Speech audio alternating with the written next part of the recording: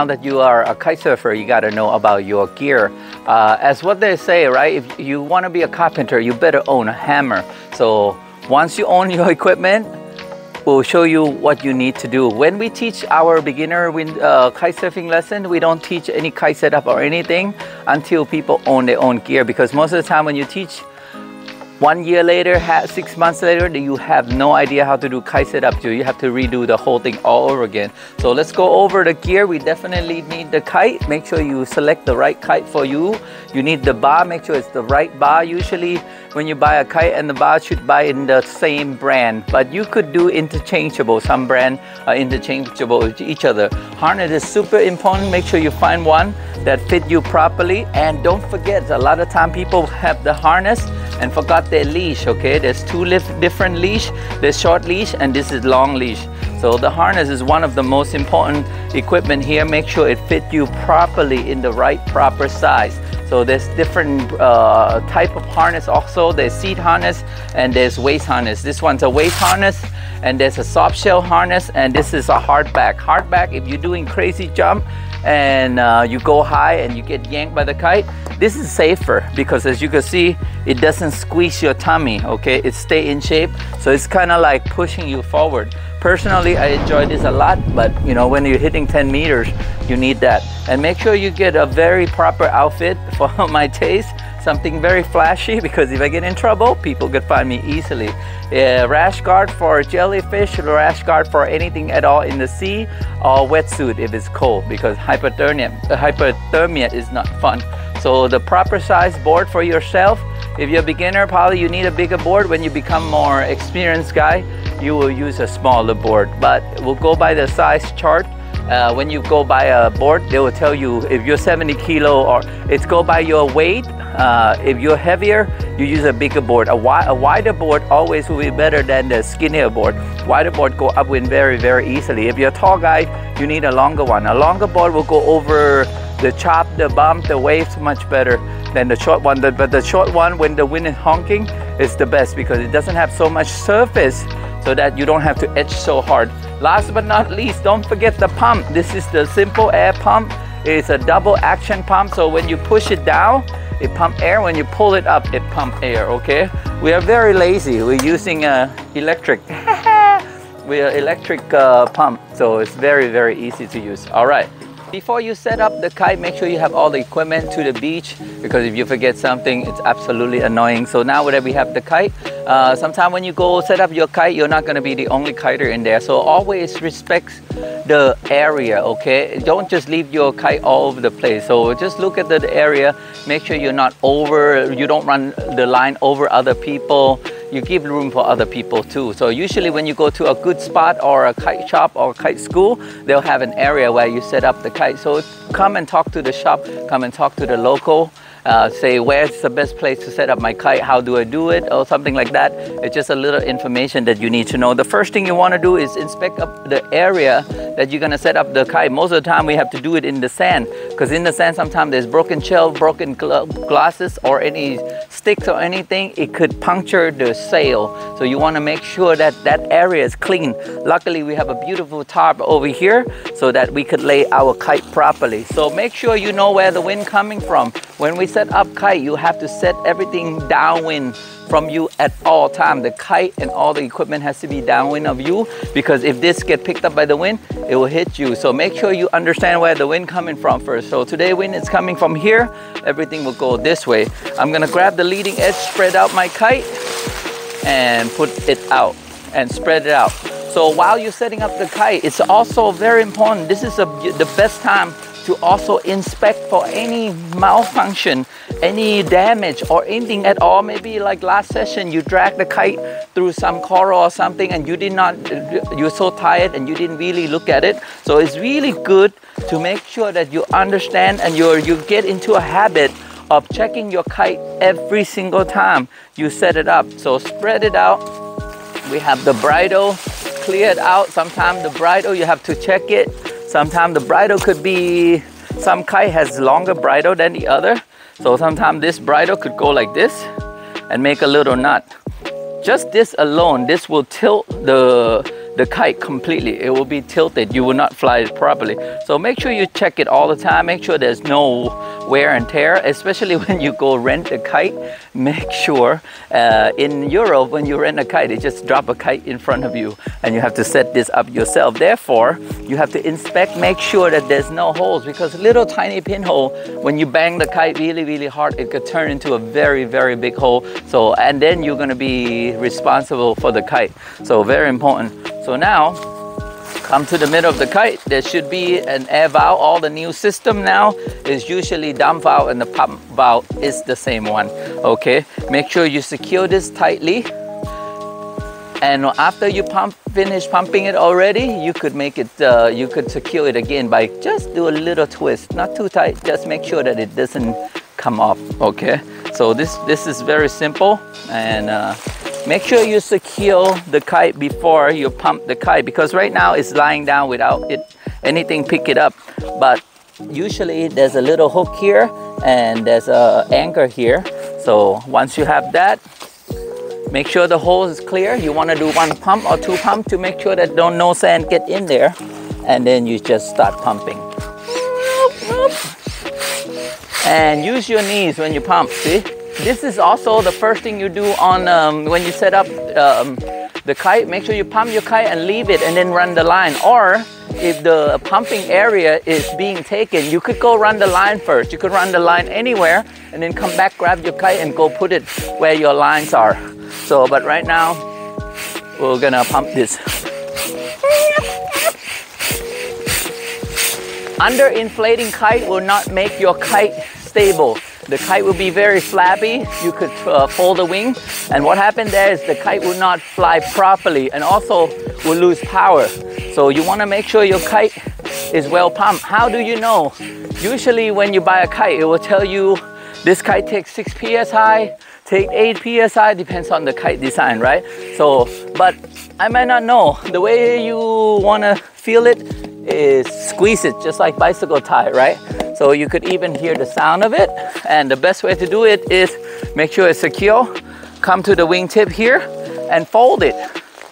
If I could fold it easily like this, when the kite take power, it's gonna fold it also in the air, and we don't want this. So as a beginner, we want it to be maybe like this, because we don't want too much air into here, because if a beginner still tomahawk the kite, let's say the kite hit the water really hard and you inflate it really hard, the kite could blow up also. So you want a little forgiving. When we teach for the student, we make it a little bit softer. However, that will work against you when it comes to relaunching, because a soft kite, when you pull, it doesn't follow, it doesn't keep shape, so it's harder. So make sure you have a good, proper, well pumped kite. When I go out in the storm on a smaller kite and the wind is gusty, I make sure I even pump the kite a little over pumped. Not over pumped, but they're like really tight. Make sure that I cannot fold the wing at all. So, but you don't want to over pump because it could blow up your kite also. All right, so now when you finish, I'm just gonna under pump this a little bit, close the valve properly. So make sure the valve is closed properly, and double check, triple check, make sure, and listen to it. Make sure that you don't hear any sound of air leaking. Leaking kite is the worst thing. Leaking kite, you will not be able to control your kite, number one. Number two, it will not float. It will just sink into the sea. So that means you don't have your safety kite anymore. So now in the strut, there's a tube. It's the airflow tube, okay? It goes in the strut. This kite has 3 struts. So I like to keep this closed. Some people leave it open to let the air go in and out. Personally, I like to close it. Why? Because if I have a little leak on my strut, I will lose air in here, but I won't lose air in the main strut, the leading edge. They're very important. If the leading edge is still hard and the strut is soft, you still could fly the kite. It will be fine.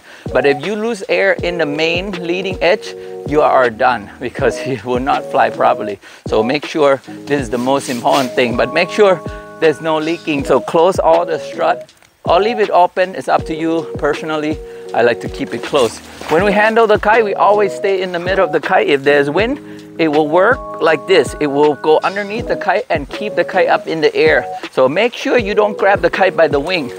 So if you grab the kite by the wing here, you will not have proper control. If this is 20 knots, I will not have control of the kite. But if I stay in the middle of the kite, I am the pole. This is my flag. It will never go anywhere. So always handle the kite from the middle. To park the kite, all I have to do is walk over, one hand under, one hand over, and I make sure I face the kite to wherever the wind coming from. Very, very simple. If this is a very strong wind day, it's good to have something to secure it so it doesn't come up at all. You could put some sand onto the sail. Personally, I don't like that because it will stretch your sail because sand is heavy. But it's not good to leave your kite on the beach flopping. So if you're not gonna kite for a while, it's best to you could do a burrito roll. Burrito roll meaning you deflate the kite and just roll it up. Keep the air in the strut, close the strut first, and then you roll it like a burrito. We'll show you later when we pack up the kite. So, all right, let's run the line. All right, to run the line, make sure it's the same thing as your kite. Check your line while you're running it also to see if there any malfunction, any sign of damage at all, because these lines you have 4 lines here. The 2 front line is designed, with all the lines are designed to handle over 300 kilos. However, if there's a little cut on it or something like that, these lines, they could be easily cut by a scissor right now. So you have a coral wrapping on it, it could get cut very, very easily. So you have to make sure you inspect your lines at all time. Usually in the kite surfing world, red is left, blue is right, red is left, blue is right. So there's a couple ways of running the lines. You could run it upwind, or you could run it downwind, or you could run it sideways, okay? It's up to you. The easy one will be running downwind. What does that mean is you will see everything is color coded. So you have red, and then when you come to this side, the back bridle will be red. The other side is blue. So you cannot mess this up, okay? Red, they color coded for you. So if you have red and blue, that means it's wrong. It has to be red and red. And then one side will be the loop, and the other side will be a knot here, a little bump here.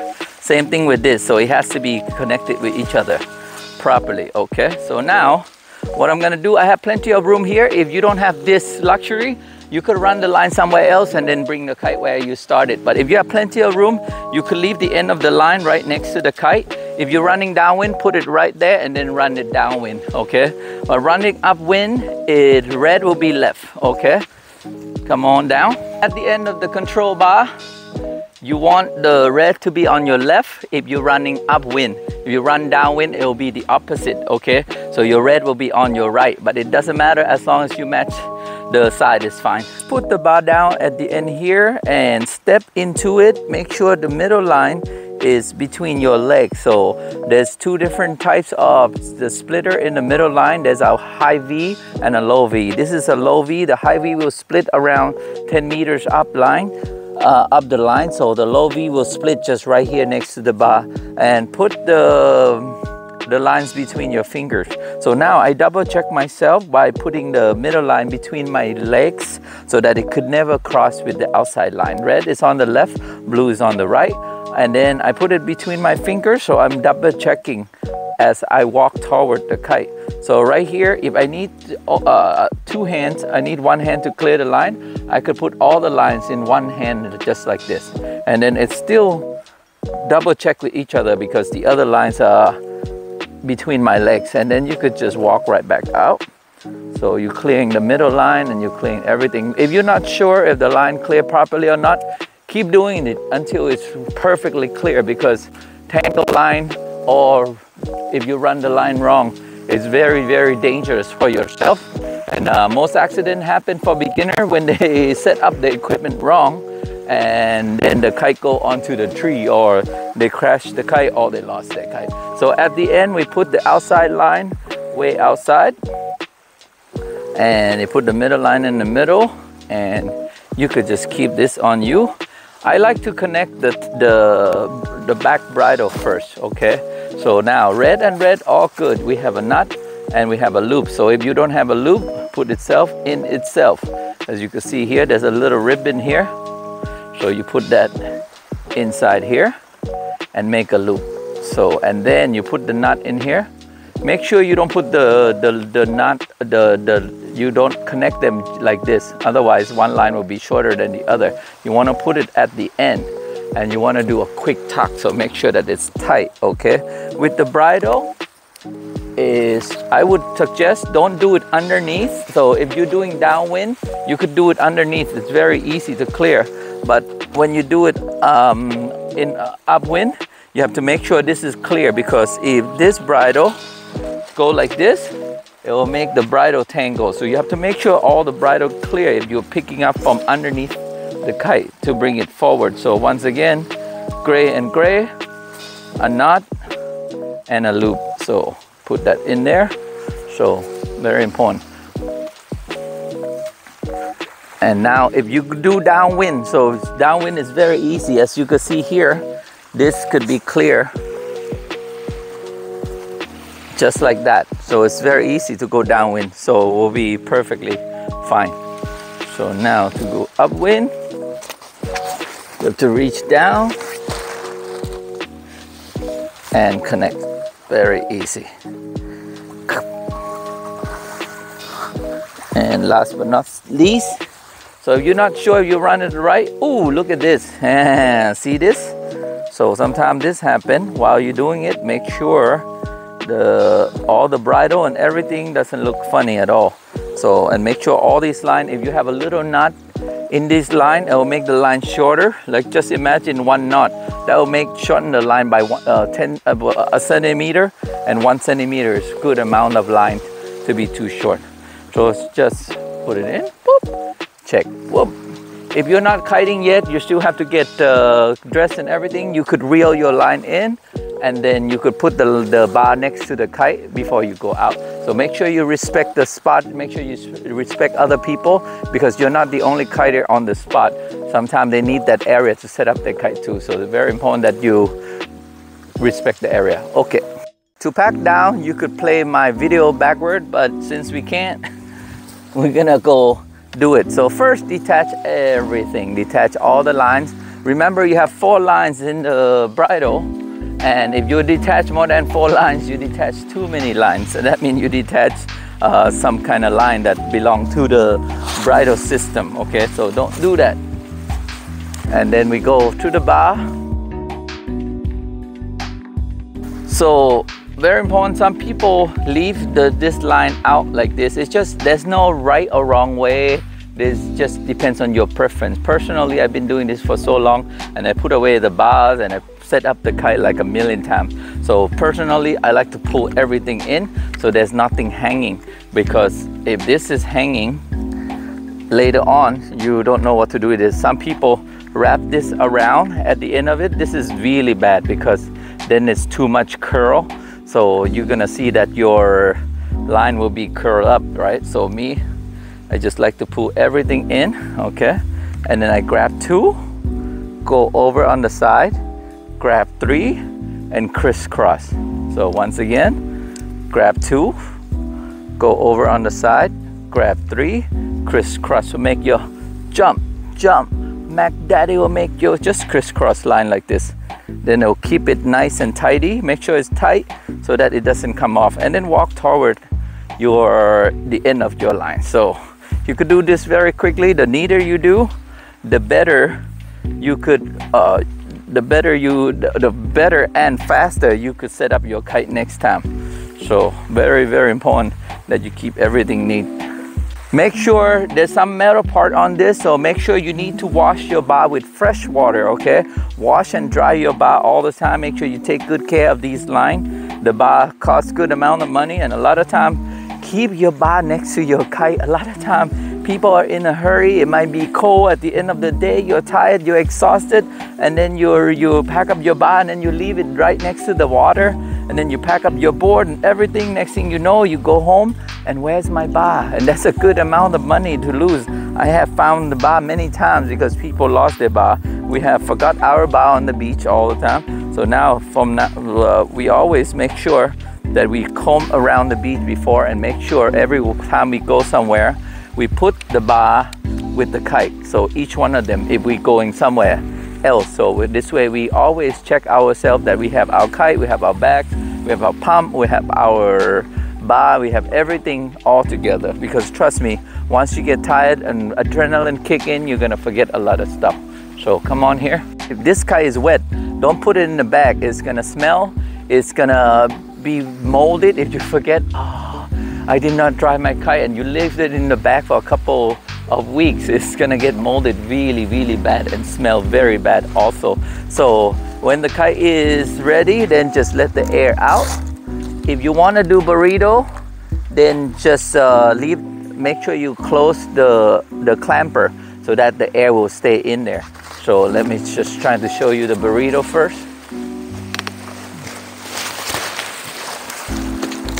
So the burrito is pretty simple.